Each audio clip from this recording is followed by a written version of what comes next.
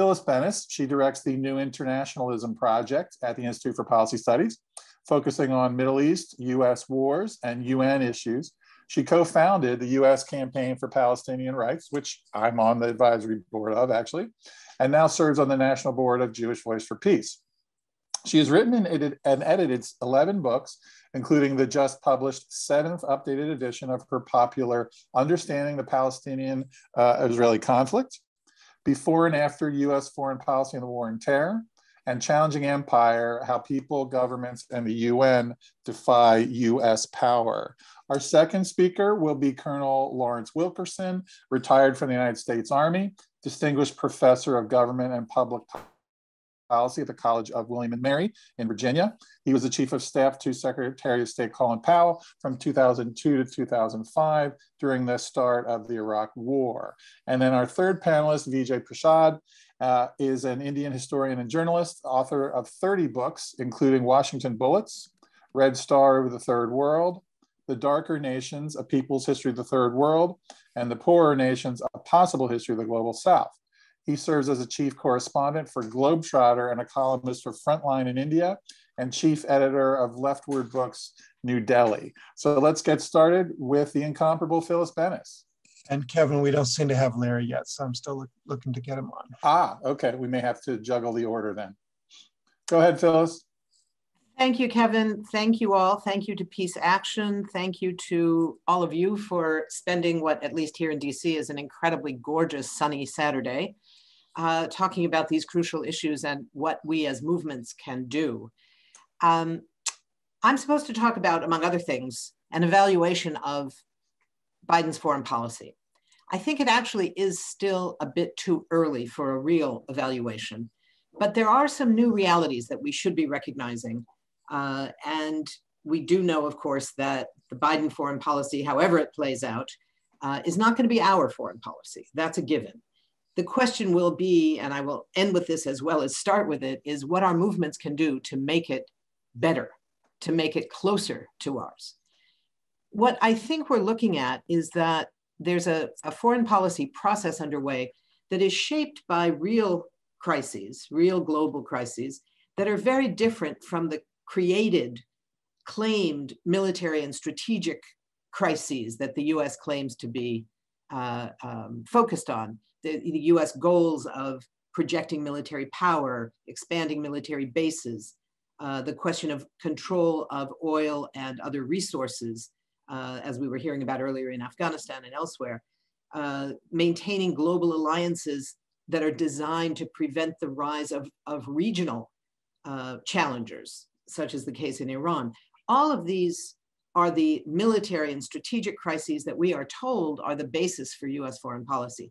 The reality is this is a moment where certainly the pandemic, certainly global warming, but also issues of global authoritarianism, global inequality, the global refugee crisis, which doesn't exist here, but does exist in many parts of the world. The rise of new wars that are spreading around the world. All of those are separate from these US military and strategic goals, but they are framing a new world that takes into account all of these other questions. So we know that foreign policy is not going to be the first priority for the Biden administration for the first 3 months, the first 6 months, maybe even the first year. I had thought, a long time ago, like a month, I had thought that what we were going to be looking at was more likely a scenario where the main priorities, the first priorities would be the domestic crises around the pandemic and the economic crisis that grew from the pandemic. And we're seeing a great deal of attention, appropriately, being focused on that. The racial reckoning that emerged over the summer's protests around the murder of George Floyd and all that has come from that is clearly very strong on the agenda because we're dealing with a new political moment. And the political moment is one that is shaped by a rising progressive wing within the Democratic Party, not yet a dominant wing, but with far more influence and agency within the party and within Congress as a result that we've seen probably since the 1930s. People of color have been elected, progressives are being elected, and the recognition is in the Biden administration that it's not only about who's being elected to Congress, but the very stark reality that it was people of color, particularly Black women, who voted in the Biden administration. And they are having to deal with the consequences of that and know who, to some degree, they're going to have to be accountable. We also have seen that as these two wings of the party emerge, the centrist right wing and the progressive and left wing, we know that on some of our issues, the movements in those issues have far more influence and power than others. So I would say that the two wings are closer to each other on issues around climate, immigration, the economy and healthcare linked, and maybe in a slightly lesser way, racial justice and labor issues. They're not together, but they're closer on those issues than on some others. Where the biggest gap exists between the two wings of the party is, frankly, on foreign policy, policies around war and peace, all of that. And that's an enormous challenge to us because part of that, not only, but part of that reflects the reality that our movement, the anti-war movement, the self-defined anti-militarism movement, is simply not as powerful and not as influential right now as it has been in other periods. And it's not as powerful as some of these other movements. So we are dealing with that very stark reality. The key is going to be the role of the issues around war, the issues around military spending that we've just been hearing about, the $740 billion a year that we're spending this year that goes directly to the Pentagon. That's 53 cents out of every discretionary federal dollar goes directly to the Pentagon. So it answers the question of, well, Medicare for all is a great idea, but how are you going to pay for it? Well, that's a start of how you're going to pay for it. How you're going to pay for it involves cutting the military budget. So that's kind of what we're looking at in terms of this political moment. We do see very important, powerful movements. The Movement for Black Lives, the Poor People's Campaign, and others are creating positions that include the question of cutting the military budget, ending militarism both at home and militarization of domestic as well as foreign policy. And we need to maintain and build on those relationships with those other movements to make this happen in a stronger way. I would say that some of the early executive actions that the Biden administration took were actually very positive, more so than I anticipated, mainly about reversing some of Trump's appalling decisions, but some also making things better, ending the Muslim ban, some of the immigration moves, canceling the XL pipeline, rejoining the WHO, starting an investigation of white supremacy within the US military, ending the 1033 program where the Pentagon gives military equipment and weapons to local law enforcement. All of these things, although the 1033 one hasn't happened yet, it's probably going to be in the next week or two. All of these things reflect an early commitment to some of what our movements have been demanding for a long time. That was quite positive. Then we get to the broader questions of policy, particularly war policy, particularly in the Middle East region, the greater Middle East, and things don't look so positive. In the Middle East, more broadly, of course, we saw coming out of the Trump years that the framework was all about Iran. It was about building up an anti-Iran coalition. It was the way the US was looking at the war in Yemen, had everything to do with the anti-Iran coalition. It had to do with why Israel was moved in the Pentagon's mind out of the European theater and into CENTCOM, Central Command, which is the military command that includes all of North Africa, the Middle East. Israel was always excluded because it didn't have decent relations with any of its neighbors. Now, because of the so-called Abraham Accords, the normalization of Israel in the region is well underway, supported by the Trump administration, and that has moved Israel into CENTCOM. The Palestinians are being abandoned and ignored. The question of the US support for Saudi Arabia and the UAE in the context of Yemen is on pause at the moment, but it's not over. The military sales are paused, but they're not canceled. So we're looking at a very difficult challenge. So let me just mention quickly a couple of specific ones around Iran, around Palestine, and then come back to our movements a little bit. So on Iran, I think there's no question that Biden really wants to return to the Iran nuclear deal, the JCPOA, partly because that was Obama's, arguably, his most important foreign policy accomplishment. And Biden, if nothing else, wants to continue claiming credit for everything that that Obama did that is popular. And the Iran nuclear deal is still pretty popular at the public level. So I think there's no question he wants to return to the deal. He has spent some political capital in making that happen. The appointment of Wendy Sherman as the Undersecretary of State, she was the one who was the head of the team that negotiated the deal originally. So that took a little bit of pressure. And then particularly the appointment of Rob Malley from the International Crisis Group to be the Iran envoy, to lead the negotiations.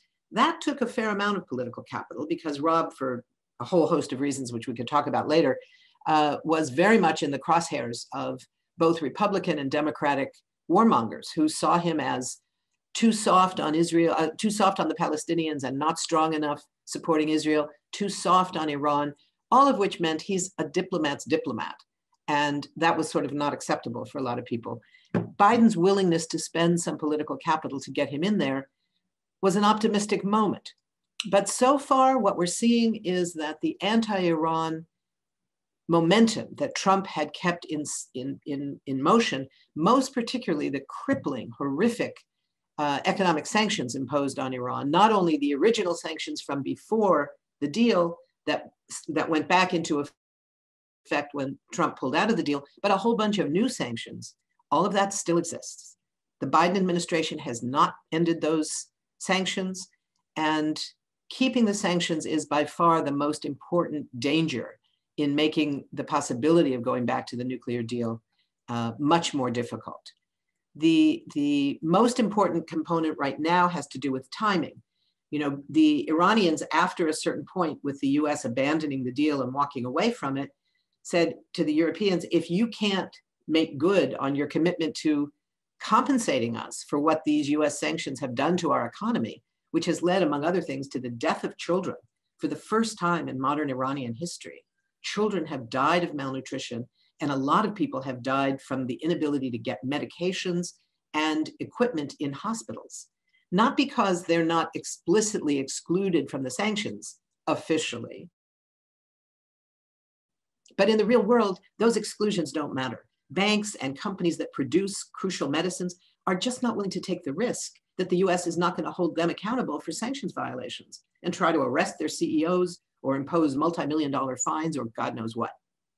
So the US is directly responsible for the impact of sanctions on people in Iran. And it's for that reason that the politics inside Iran, with elections coming up in June, are going to be so tricky, so tricky.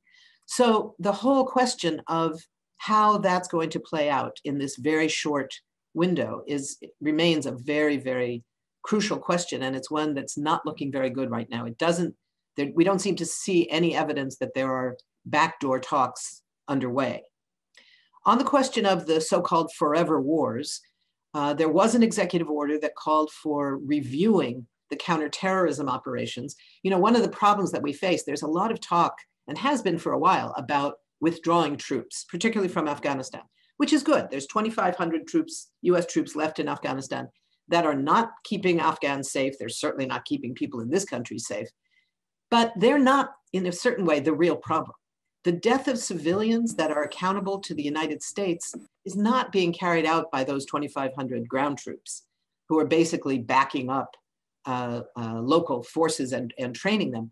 It's coming from air wars and drone wars. And there's no talk about ending that. When we hear talk about pulling out the troops, we have to keep saying over and over again, and end the drone war and end the air war that is in fact killing civilians every day inside Afghanistan. So that's going to be a major challenge. Right now, the US is saying, the Biden administration is saying they're likely not to pull out all the troops as they had agreed, as the Trump administration had agreed to in the deal with the Taliban, that they want an extension, and if the Taliban refuses, they may refuse it anyway. And it's the same in a sense as what the Iranians are facing with, where Biden says, look, those were Trump sanctions. We're different. We're not Trump anymore. And the Iranians are saying, those are US sanctions. The Taliban is saying the same thing. You may not like the agreement that your former president signed, but he was the president and he signed that agreement. And therefore, you're bound by it. And the US is saying, actually, maybe not so much. So we have a serious problem with that with the Biden administration. There's some potential around Yemen because there's a lot of popular support for ending all US support for the Saudi war in Yemen, but we don't know how that's going to play out. Congress voted in both houses to end that support. Again, not including ending the air war, the separate air war that the US says is the counterterrorism part. So we have to continue that as if there was, in fact, a military solution to terrorism, what we all know is not true.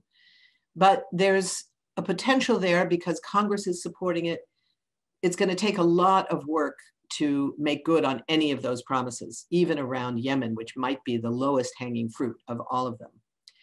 On Palestine, we know that there has been an enormous discourse shift. There's new members of Congress who have been elected, not only the squad, but new members in this last election, who are much more clear that whether it was ever true or not, it is certainly no longer true that criticizing Israel is an act of political suicide. And there is now talk in Congress about moving towards a series of acts that would lead to conditioning US military aid to Israel on human rights terms. So making sure that we don't treat Israel differently than every other country. What many of us are accused of sometimes, you treat Israel in ways that you never treat any other country. In fact, it's the people who want to maintain the $3.8 billion a year in military aid to Israel that are treating Israel differently than every other country. Our position is, my position is, we shouldn't be sending arms to any country, and particularly countries that violate human rights. We shouldn't be sending military aid or selling arms to Saudi Arabia, to any of these countries. So we are just saying, treat Israel like every other country. And now there are people in Congress who are making that real as a possibility.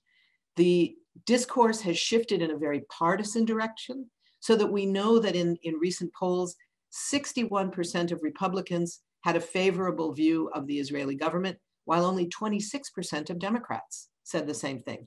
That's a huge shift from the bipartisan position that we've seen for so long. And we know that we are now seeing people being elected with that as a component of their campaign position, younger people, Black members of Congress, other members of color. And that's a real shift that we have to take advantage of, because at the same time that we're seeing these victories in the public discourse, the political discourse and political action has not yet changed. And that's the enormous point of challenge for all of us, is to make that political shift real out of the public and media discourse shift that is underway. So that means a lot of work for our movements at a moment when our movements are being attacked quite viciously by supporters of US aid to Israel, et cetera, the pro-Israel lobbies in the Christian Zionist movement, in the evangelical community, in the Jewish community. But even there, particularly in the Jewish community, there's a massive shift underway where young Jews are no longer assuming that their identity as Jews has to be bound up with support for Israel. You have organizations like the organization I work with, Jewish Voice for Peace, staking out a position that is grounded in Palestinian rights. And as long as we keep our focus on the question of rights, on the question of equality, not getting caught up in all this debate about one state or two states, red state, blue state, but keeping it on equality for all and the rights of Palestinians, we will be able to build an ever stronger movement. So let me end with just a bit on this question of the challenges and the dangers we're facing. On the question of the military budget, which, as Kathy and others were saying earlier, is so crucial in building the work of all of our related movements, whether it's Medicare for all, whether it's the Green New Deal. Paying for all those things has to start with cutting the military budget. There was a move last year to cut it by only 10%, and it reached 93 votes in the House, which was quite extraordinary, given that there's never been that kind of a vote on cutting the military budget at all. But of course, 93 votes isn't close to what you need to pass it, and 10% is really not very much. except when you're talking about 10% of $740 billion, you're talking about a lot of money. That is not chump change. So 10% is not a bad start. The Poor People's Campaign, the Institute for Policy Studies, and many other organizations are calling for 50% cuts, that we should be cutting 350 billion out of that 740, and we'd still be a lot safer. So that's one of the things that we have to keep central, I think, in all of our work. And then finally, it comes back to this question of our movements. What our movements are going to be able to do to make good on the political moment that we find ourselves in. First, we have to force this administration to make good on the promises they made about Yemen, about Saudi arms, about the Paris climate deal, about Cuba, about withdrawing troops, about Iran and the nuclear deal that was supposed to be on day one. All of that depends on our movements. We're going to have to fight just for the things that Biden already said he would do, but hasn't done yet. And he's not going to do it unless we fight for it. They're going to have to make concessions. They're going to have to know that people in this country will support those concessions. We have to work with our movements in a global way. We have to make sure that the movement for Black Lives, that 350.org and Sunrise and all of the movements in the climate justice movement and others are getting everything they need to show what we've known for a long time about the links between climate and militarism. That's on us. That's our job, to work with all of these other movements and to support the new, younger anti-war movements that are rising, dissenters, Justice is Global, that are made up of young people, people of color primarily, in all the ways that our legacy anti-war movements have talked about needing to bring in younger people and more people of color. They're creating their own organizations. And we have the opportunity now to help them build and to be part of this broader movement moment that we're seeing. And at the same time, build internationalism into all of our movements. We have a lot of work to do.